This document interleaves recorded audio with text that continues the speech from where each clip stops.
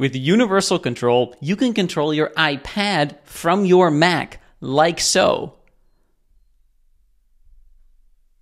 Isn't that cool? Let me show you how to set this up between an iPad and a Mac, or between two Macs. Let's go. Let's start by opening System Preferences, both on the Mac and on the iPad. Now you want to make sure that you're signed into the same Apple ID as I am here.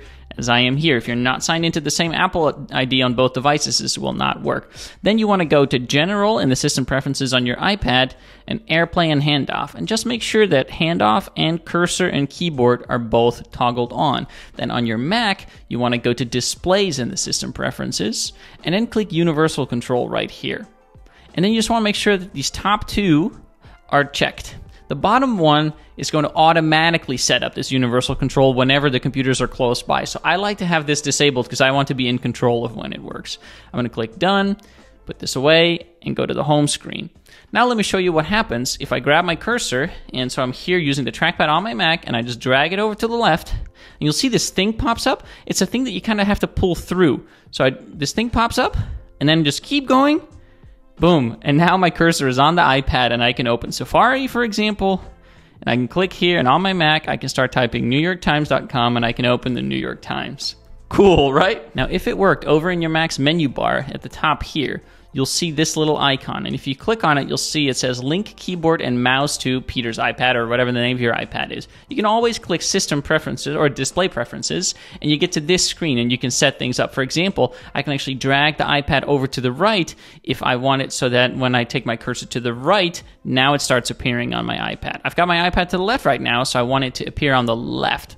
There we go. You can also always go to display settings, and if you click that, you can see what each display is for. So you can say, oh, my iPad is currently a linked keyboard and mouse. But you can also extend it to be a mirror display, which we'll talk about in just a minute. You'll see in this screen over here that there's space for more, because you can actually set up an additional device here. For example, you could have your one Mac and then two iPads, or you can have a Mac on this side and have a primary Mac controlling a secondary Mac. You just have to make sure that at least one of these devices is a Mac. It won't work between just two iPads. Now I'll show you some of the things that you can actually do with Universal Control. I've got this photo over here on my desktop on the Mac, and I'm just going to drag that into the Apple Notes app on my iPad like so. And boom, we've got the photo there. Isn't that super neat? Now I can also drag a photo that I've got on my iPad in the Photos app directly into the Messages app on my Mac to send someone a message. Might take a little second, but then it shows up right there. I can also drag a photo from the Files app on my iPad directly into the Keynote app on my Mac, which could be a real big time saver. Note that you cannot take a file from your Mac's desktop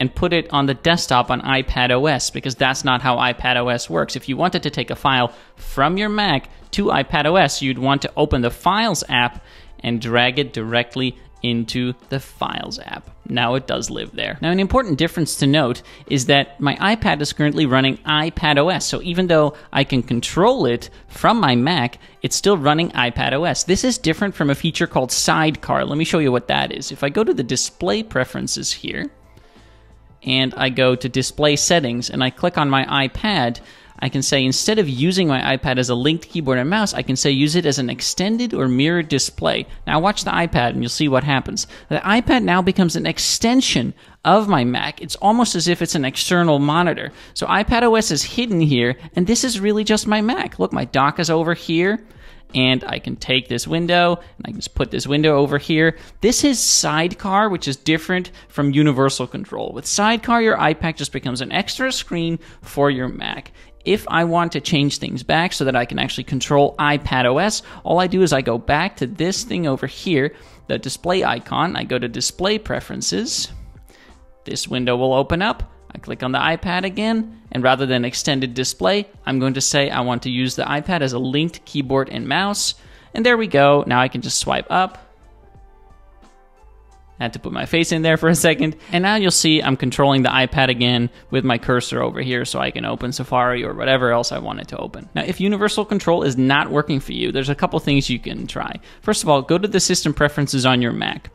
Go to Displays, and then check that under Universal Control, these first two checkboxes are checked. The third one, it doesn't matter whether it's checked, but you want to have these checked, okay? In System Preferences on your iPad, make sure that under Settings, General, AirPlay and Handoff is enabled, and Cursor and Keyboard is enabled. Next, make sure that you're fully up to date. So I can run software update on my Mac and say my Mac is fully up to date. You need at least Mac OS 12.3. Same thing with the iPad. If I go to About, I want to make sure I'm running at least iPad OS 15.4. Otherwise, this will not work. You want to make sure you're signed into the same iCloud accounts. So here again, I'm logged into my iCloud account here and here. It's the same one.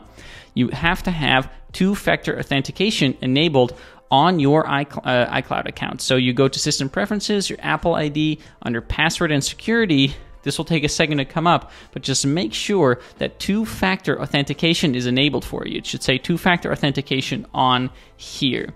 You also want to make sure that both on your iPad and on your Mac, you've got Wi-Fi enabled, and you've got Bluetooth enabled. I've got Bluetooth on right here and Wi-Fi is on right here. And you also want to make sure that neither your Mac or your iPad is sharing its internet connection. Finally, if none of that has worked, just reboot the Mac, reboot the iPad, and then it should all work. Hey, if you like this, you may also like my video on the 14 things that I do when I first set up a new Mac, or my video about my favorite Mac apps and accessories. I'll put those on screen for you in a second. Thanks so much for watching. Please hit that like button on your way out and have a great rest of your day. Ciao.